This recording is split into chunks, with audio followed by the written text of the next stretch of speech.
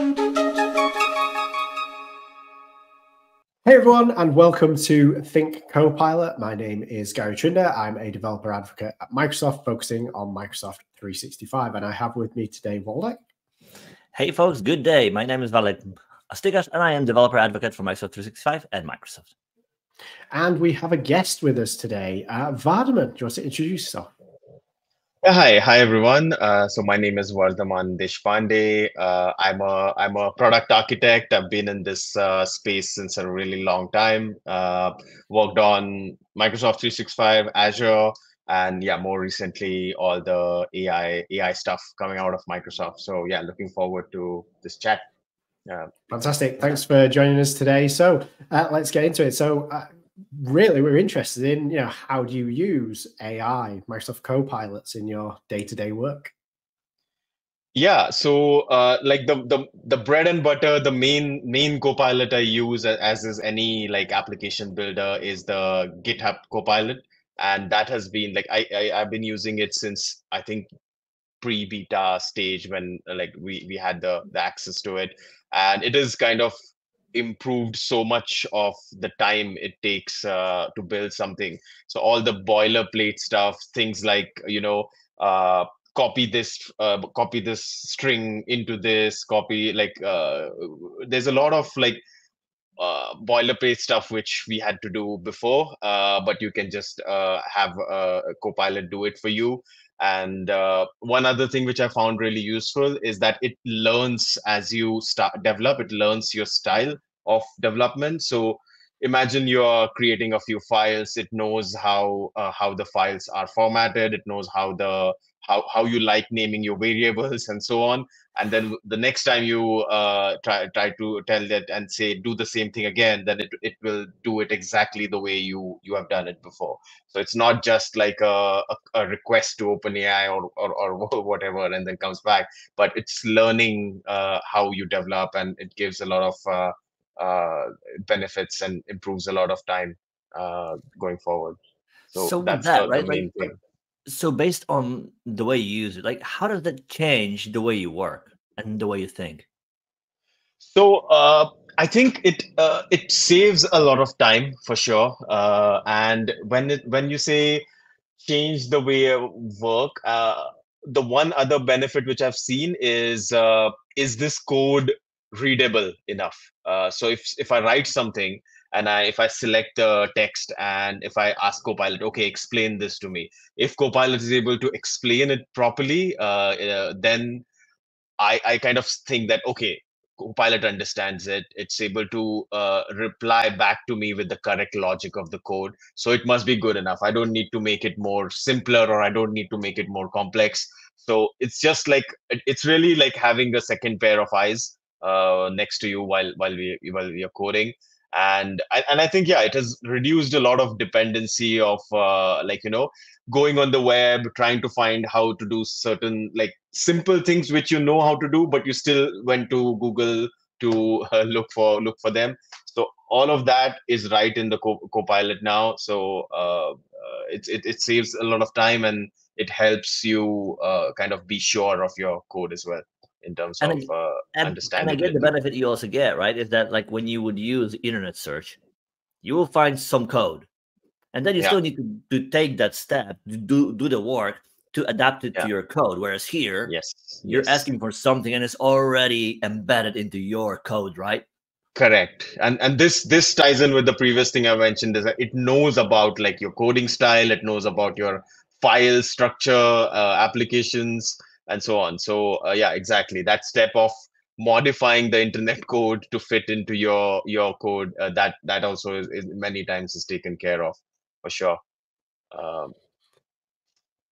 That's and also I think one big thing which I personally GitHub Copilot has helped me is like writing the boilerplate of unit tests. Like we all know that unit tests can be super repetitive, so you have to copy the same code everywhere, just change two, three things, and then it's basically 99% the same code. Maybe like 2 lines are different for new unit tests. So yeah, that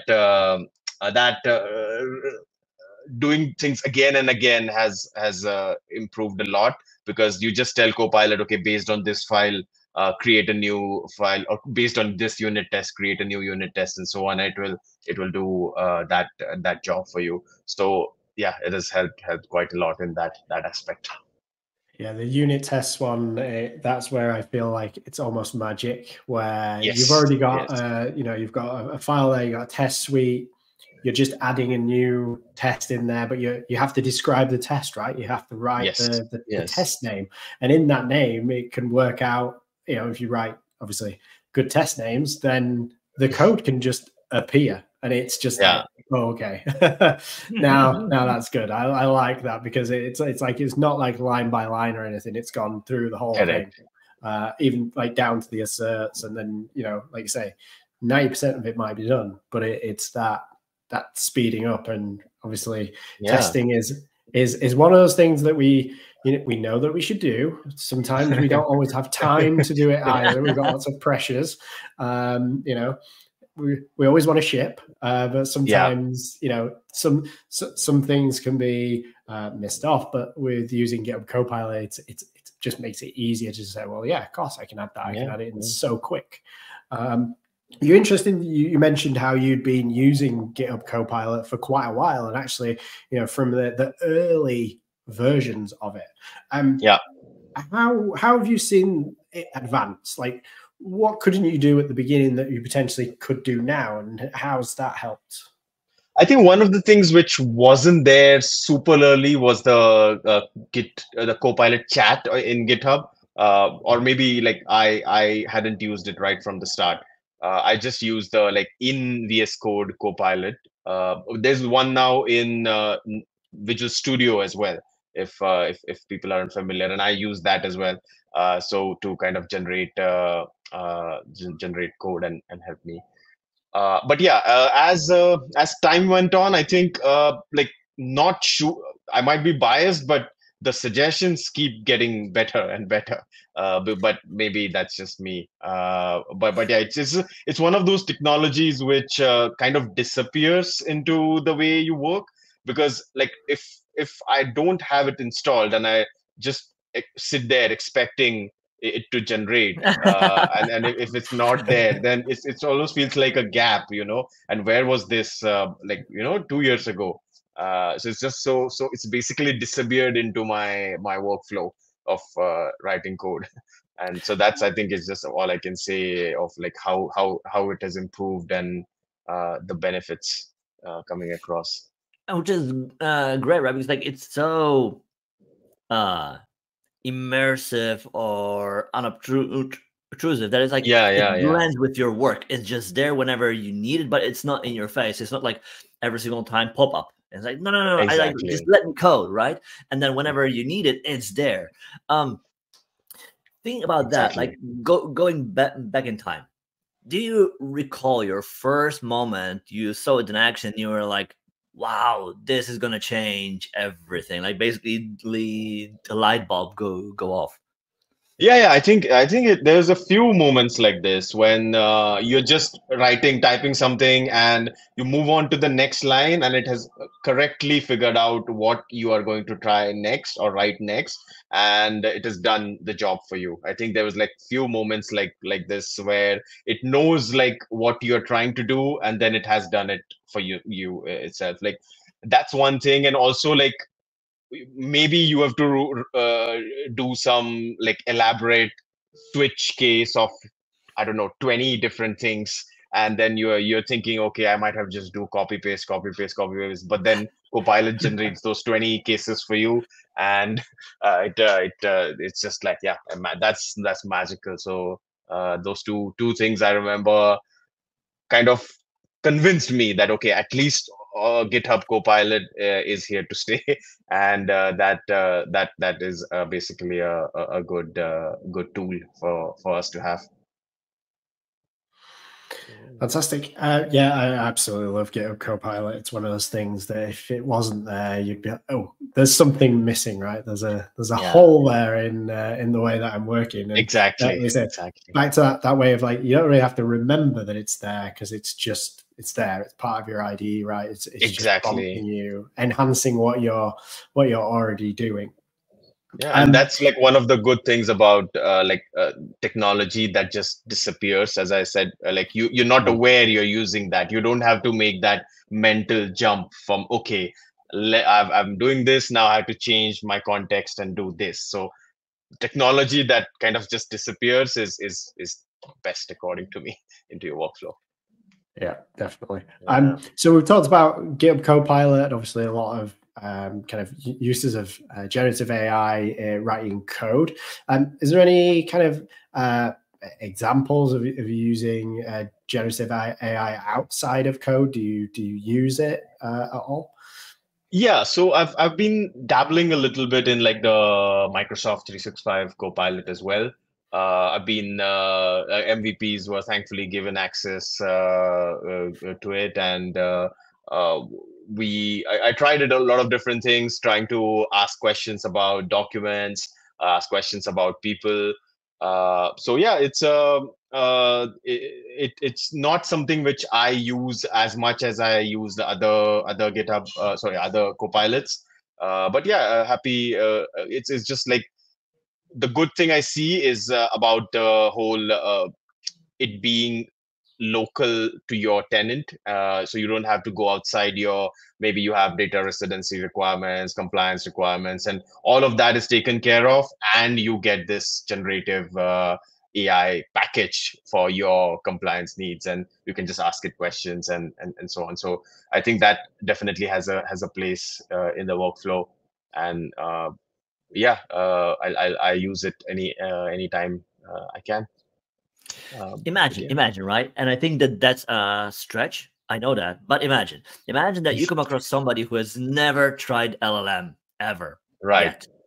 What would be the first thing you recommend to them to try to have them experience kind of the same light bulb experience? It depends on what they're trying to do, right? Because I was speaking to some of my friends who are not into IT, who have just heard about this, like, okay, there's this company called OpenAI who has done something, and so I explained to them a little bit on the background. And when I said that, okay, say you want to generate a new contract, but you want to generate a new contract based on your previous contract with a supplier or something, and then based on the previous contract, but then this new information from this email. So you use the previous contract's template, you use this information from email, and then generate a completely new contract. And that at that point, they were just like, okay, there is no way you can do this. And if that is possible, then yeah, exactly.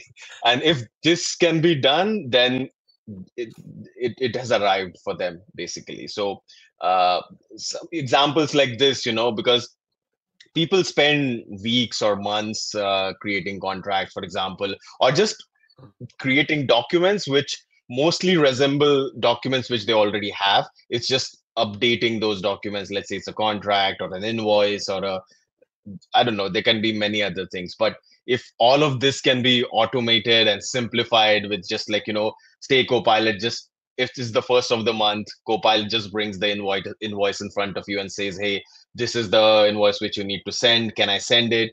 And then when you press send, it's already there. So yeah, things like that, I believe automating a lot of manual things of running a business is I think where there's a chance to just dazzle someone who hasn't used LLMs or any kind of LLM before. So that's cool. So you mentioned there about maybe you're new to LLMs. Obviously, we talk about prompting quite a bit with LLMs and kind of building that skill of how do I actually ask this thing something, right, and get a good enough response. Yeah. Is there anything that you use, maybe more than what you use with others, of like a standard kind of like, hey, I've got this prompt that is generally useful for me? Have you got any examples of that? To be honest, I think the only specific prompt which I use sometimes is try to keep the language simple instead of like having a lot of like jargon in the answer. All my kind of prompts end with like explain this in simple terms to someone who is not familiar with the industry or so on. So I think, and also like we can talk about it later, but I'm building a Teams app, which is a SaaS Copilot as well. And one of the things I realized during the testing with the Teams store is they try to while testing, they try to ask the LLM a lot of like content safety stuff. And at that point, I realized that there's a lot of good content safety already available as part of the Azure OpenAI service. So I did not have to put on any additional prompts which say that don't be rude or always be polite or things like that. A lot of that is already available as part of the Azure OpenAI service. So regarding prompts, I like personally, I don't have any like specific like prompt hacks or anything, because it just works for me. So I don't have to have a list of a cheat sheet or like a 5 bullet points to try to get it to work according to what I want. It's just works for me basically. Yeah, I guess it's kind of like just getting into the mindset, right, of working with LLMs, thinking, how do I construct something that is useful, that's going to give it enough direction, enough context, so that when the responses come, they are more accurate, right? They're not just completely random, where you look at it and go, that's okay, I've spent my time putting a prompt in, but what I've got back out really isn't that great. And, you want to, you want to make sure that the responses are accurate, so then you feel like you're moving forward.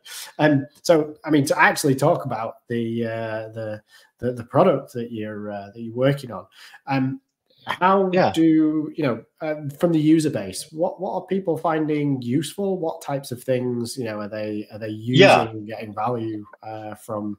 From your tool, your assistant that uses AI. So it's a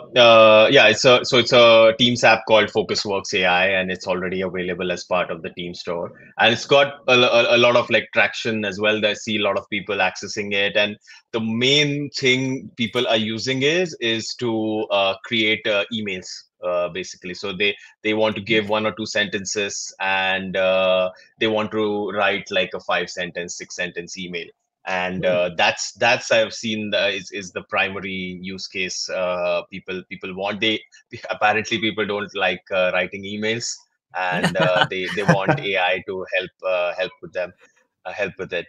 That, and just like grammar checks, if you write a sentence and then ask the LLM to say, okay, explain this sentence back to me, just to convey their idea, like does this sentence really convey what I'm trying to say? So things like that, like we know, like if for people who don't have English as like their first language, sometimes there can be some sentences which mean something else. So you can ask Copilot or any LLM basically to explain the sentence back to you to know what it means. So that's there. And as I said, just like formatting text, summarizing text, and so on. I'm just recently switched to like GPT-4 as well in the app. So, and I'm finding GPT-4 Turbo to be a lot better than the previous 3.5, which I was using, 16K. So as the models evolve, the LLMs get better and better, and the value which like the Copilots or any AI app give just automatically improves because the LLM has improved. So that's another thing which is really helpful and really cool about this whole LLM business. Yeah, I think you mentioned in there a great point about the ability, to clearly explain what you mean. And I cannot help but think about, I don't know if you know, there's this meme about these 2 guys, and one guy tried to explain to the other what kind of dog he has. And it's a big white dog, and it's like it has short hair, long hair, and all that. And then eventually, like one of them arrives at a picture in his mind of this dog that is nothing like the actual dog. And I guess the same thing with LLMs, and I guess it only proves, right, like how when something is crystal clear in our minds, how hard it is to actually to explain that to someone else. And like oftentimes, like we'll get into arguments because we're not talking about the same thing, really. And I guess LLM is a perfect test for that, because like when you explain something in a prompt and you get something else back, like you can think like, well, that AI thing doesn't work, but wait a minute, like have you actually conveyed in writing what you actually mean? And only then you start going, oh yeah, that is ambiguous, that isn't clear, I need to tweak that. And only then you kind of, okay, now I have clear understanding. What is it exactly that I want to ask? Exactly. Yeah. And it's on the same lines, like I just remembered that there was this scenario where like I wanted to convince someone about a certain situation, and okay, I said to the LLM that, okay, this is the situation and these are the 5 points which I'm trying to make. So what else can I add there? And then it suggested me 2 other things which can be which because you're thinking in one direction, right? So you want someone to proofread stuff for you. So that's always great. Yeah, the idea generation side of it, of just like you have an idea, you don't want to get like blinkered into just your perspective, getting other people's perspectives, which may be like, you're writing a document. So what do? You send that document to someone and will get feedback, right? It's a similar thing, but having that kind of instant response based on what you are trying to achieve and the outcomes that you want to achieve as well. It's really interesting approach. There was one thing that you mentioned, that you said that you upgraded to GPT-4, and you said it's just better. What does better mean? Like, what differences did you see in your application? Because people using maybe Microsoft Copilots, they see the little switch, and it's like, well, why should I use GPT-4, right? What's wrong with this one? So, what kind of differences did it make? Yeah, that's a good question. And I asked this question to myself as well before switching to GPT-4. And while I was testing it, I think developers would know, like, there's this something called system prompt when you're talking to an LLM, which means basically you give it some set of instructions at the start, and then it follows those instructions when communicating with you. So things like, you could tell it your name, you could tell it how to behave, and then you could also give some more details about yourself, like, I'm a high school teacher, I need to explain something to my students, so always use simple concepts, don't use a really complex language, and so on. So if you do that and then you start chatting with the LLM, for GPT-4, you'll realize that it is much better at like listening to that system prompt and adhering to it, basically. So any additional context you can give to your conversation with the bot is adhered to in case of GPT-4.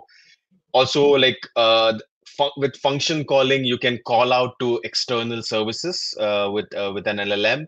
Like, for example, setting reminders. You can say that whenever in the conversation the user wants to set a reminder, then go call this external service, set the reminder, and come back to the LLM for that. So function calling also is a lot better in GPT-4. So by the history in the context, or the history in the chat, it's able to understand a lot better and make those decisions of calling the function or calling the external service. So those 2 things, like looking at the system prompt, then calling function calling, and just like better at like conversation, I would say, things like answering like questions to the point, being precise. Sometimes the answers do get a bit long, so you have to add instructions in the system prompt to keep the answers concise and short.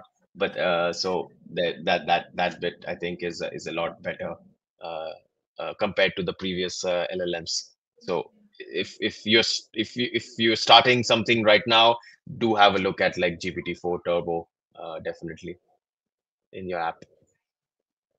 Fantastic. Well, Vardhaman, thank you very much for coming to talk to us today. It's been great to chat about how you're using GitHub Copilot in the main, but how your product is getting on as well. So it's been great to hear from you on that. And with that, I'd like to thank everyone for listening and for watching. And we will say bye-bye. Thank you, folks. Bye. Thank you. Bye.